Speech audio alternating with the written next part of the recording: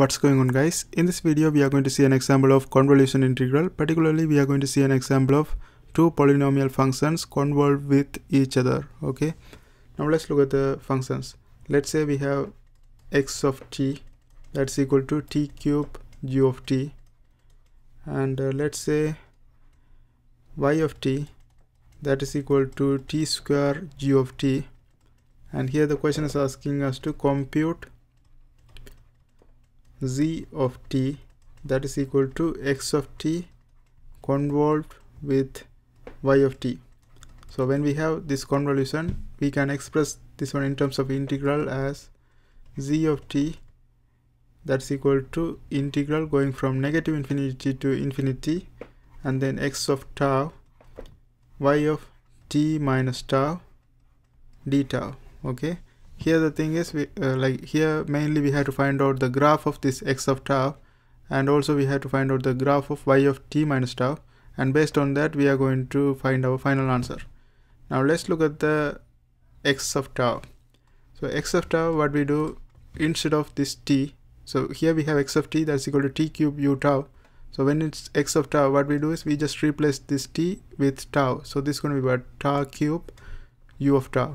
Okay, and you can see this is polynomial function, like tau cube is a polynomial function, and u of tau mean it's only turn on after 0.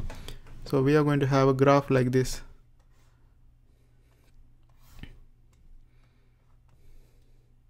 Okay, so it's going to be 0 before, like after 0 it turns on, and this is tau cube, so the function is going to look like this. So this is x of tau that is equal to tau cube u of tau. Okay, and the next thing is we have to find out what is y of t minus tau. So when they say y of t minus tau, what we do is instead of t we replace with t minus tau. So we are going to have something like this. Let's use a different color. So if y of t minus tau, we are going to have y of t minus tau. Then instead of t we put t minus tau, so this is going to be t minus tau square, and u instead of t here we put t minus tau, u of t minus tau. Okay, so in order to draw this one, first we have to know what is minus tau going to look like, because we are going to draw y of t minus tau. Let's draw y of tau first. Y of tau is what? Y of tau is going to be tau square u of t. Tau square is a polynomial multiplied by u of t. It means it turns on at 0. So you know that it's a parabola, and turns on at 0 mean we are going to have half of it. So the graph is going to look like this. It turns on right here. Okay, this is y of tau, because y of tau is tau square u of tau. Now the next thing is, since we want to know y of t minus tau, first we have to know what is y of negative tau. That's going to be just reversal of this one. Let's draw that one next.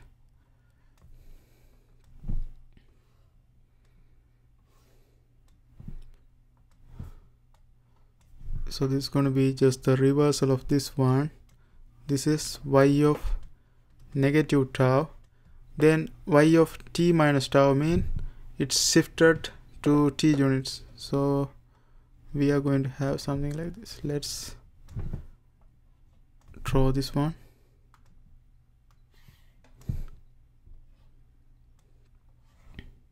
So now we shouldn't put this one because we don't know where exactly t is.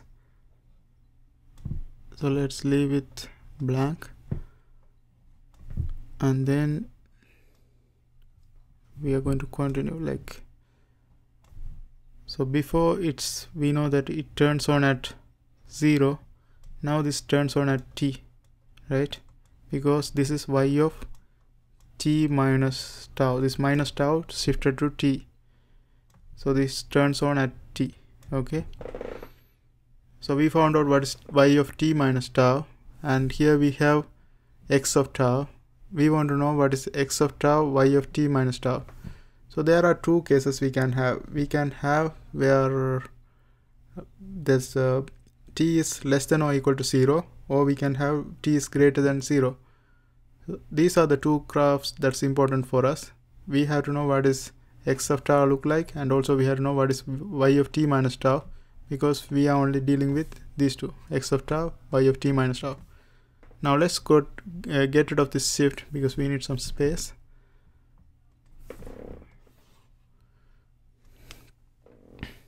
Okay, let's get rid of this one and let's look at the first case.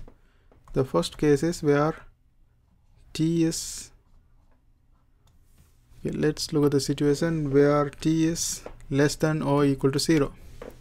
So if t is less than or equal to 0, it means it's going to turn on at negative axis, right? So if we combine these two together, let's see the graph.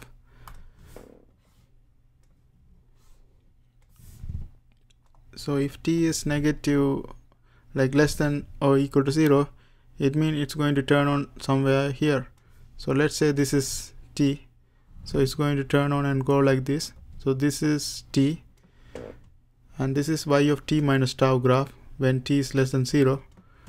And if we multiply that one with x of tau graph is starting at 0, right? So this is x of tau graph, and you can see there's no overlap in the non-zero axis. So there's no overlap. It means x of tau times y of t minus tau when t is less than or equal to 0 is 0, because there's no overlapping between them. There's no non-zero overlap, right? So this is 0.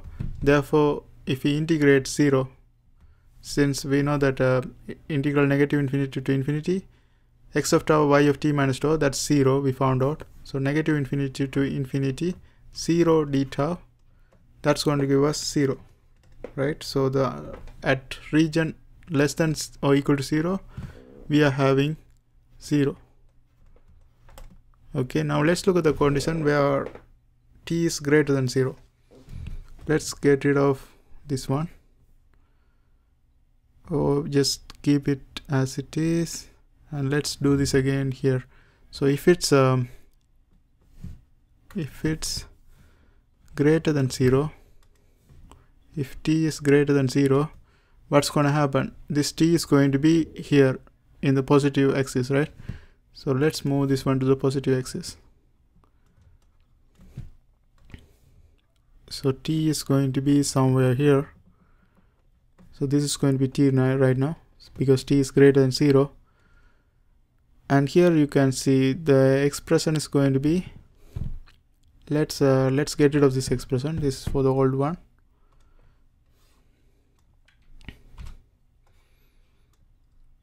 Okay, so the expression for this one is what? Z of t, that is equal to integral negative infinity to infinity x of tau, that is what? Tau cube u of tau. So this is going to be tau cube u of tau, and then y of t minus tau. Before I wrote that one somewhere here, what we do, instead of this function, given function, we replace that all of this with t minus tau. So t square is going to be t minus tau whole square, and then u of t is going to be u of t minus tau. So this is going to be the equation, and d tau, right? Now we can simplify this one by looking at this graph. We can get rid of all this u of tau stuff by just looking at this graph. Now here you can see there's before 0 there's non-zero, right? So when we have one of them non-zero and the other one is like one of them is non-zero and the other one is 0, because you can see this one is 0, for this one 0. So until 0 both of them have non-zero axis, but after 0 only one of them has non-zero. So this is going to be, the entire thing is going to be 0. So the integral we can write starting at 0. And for this one also same thing, like after t, if it extends, one of them is 0 and other one is non-zero. So we can also get rid of the part after this. So it goes until 0 to t. So that's the first step. And when we do that, we don't have to write u of tau anymore. So we can get rid of this u of tau, and the only part that's left is tau cube t minus tau square, t minus tau square d tau. Okay, Now we can go ahead and simplify this one furthermore. Now let's get rid of all these graphs, all these stuffs. And this one, I found out this t is like, this one was 0 when t is less than or equal to 0. So I should erase this one too. Let's note that one on top. When t is less than or equal to 0, this one was 0. When t is greater than 0, let's see what we have. So we had this one. Now we just have to expand this one and simplify and get the final answer. Now it's all math. Okay, now let's let's expand this one. So integral 0 to t tau cube. If we expand t minus tau square, that's going to expand like t square minus 2t tau plus tau square d tau. Okay, now we just have to multiply tau cube for everything.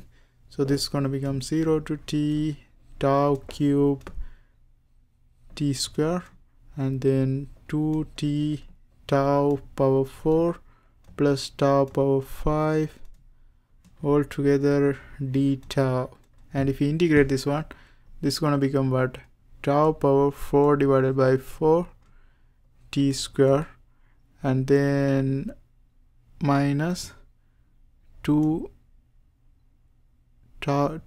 tau power 5 divided by 5 plus tau power 6 divided by 6, going from 0 to t. Now we just, this is tau is equal to, because we are integrating with respect to tau, so this is tau is equal to t, tau is equal to 0. So we just have to replace tau with t and 0. We know that if we replace with 0, that's going to be, the whole thing is going to be 0. So we just have to replace this, worry about the first term. First term we replace everything by t. If we do that, this is going to become what? T power 4 divided by 4 times t square minus 2t t power 5 divided by 5 plus t power 6 divided by 6 t power 4 t square, that's going to be t power 6. Let's continue here. T power 6 divided by 4 minus 2 t power 6 divided by 5 plus t power 6 divided by 6. And if we take a common denominator, 5 times 6 is 30, 30 times 4, 120. We can take 120 as common denominator. If we do that, this is going to be what? 30 t power 6, and this is going to become 5 times 24. So 24 times 2, that's going to be 48. So 48 t power 6 plus 20 t power 6. And if we simplify this one, this is going to become 2 t power 6, because 30 plus 20, 50, minus 48, 2, divided by 120. So that's going to be t power 6 divided by 60. Okay, so this is what we have right now. T power 6 divided by 60. And the final answer is going to be we just have to multiply this one with unit step function. Z of t is equal to 1 over 60 t power 6 times u of t. And that's going to be the solution for this one. You can express this one in terms of piecewise function or unit step function like this. I express this one like this. So that's it. This is going to be our final answer. I hope this helps. Thanks for watching.